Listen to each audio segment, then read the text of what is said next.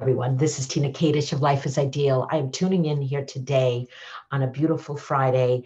And what I want to talk to you today is about that one thing you didn't know about fear. Now, for those of you that don't know me, I am a life purpose and business coach, and I support corporate women primarily to transition from their corporate 9 to 5 to entrepreneurship. And I do that through my process that gives them that clarity, that focus that they need to figure out what is it that they want to do with their career. So I support women with that. But today I want to talk about fear, because fear is the number one reason why women don't leave their corporate world. I was one of them. I stayed stuck in my job for many years because of fear of the unknown, fear that I didn't think I could be successful, fear of rejection, fear that I would be able to offer a valuable service to my audience. And so I stayed in a position unhappy, frustrated. So I don't know if you could relate to this.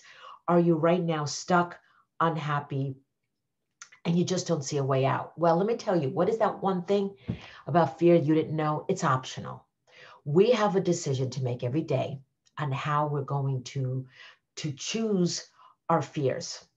You know, it limits us. It keeps us stuck because we stay in that mindset that we can't, we don't see a way out. We just don't see that we can do it.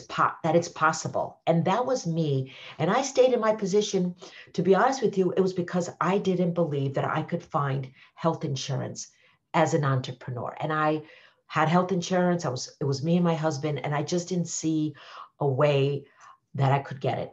Well, guess what? I'm an entrepreneur now. It'll be 3 years in July, and I have health insurance. So sometimes we just get so stuck right here, believing that things are not possible, but it is optional, because I could have made a decision to look at what my options were with the health insurance. So I stayed there. And plus there's other reasons I stayed. Being comfortable. I was making good money. I didn't know if I was going to be able to make the money that I was making in my job. So I want to leave you with this, that, you know, and also share with you an upcoming challenge. I'm doing a challenge for 3 days, June 21st to 23rd at 7 o'clock. It's going to be right here in my group. And it's going to be great because we're going to talk about the types of fears. We're going to talk about beliefs. You know, how do our beliefs limit us, and how the fears that we have limit us. So there will be handouts. There will be, opportunities for you to really get that clarity around what is that fear. And I want you today to write down the fear that you have, why, and then write down why do you have it, and keep digging deeper until you really know what is that fear and why do you have that fear. Okay, why is it limiting you to move forward? All right, so I will leave you with that. I just wanted to shoot this quick video today. Hope you all have an amazing weekend, and I will see you next time. Tina Kadish, Life is Ideal.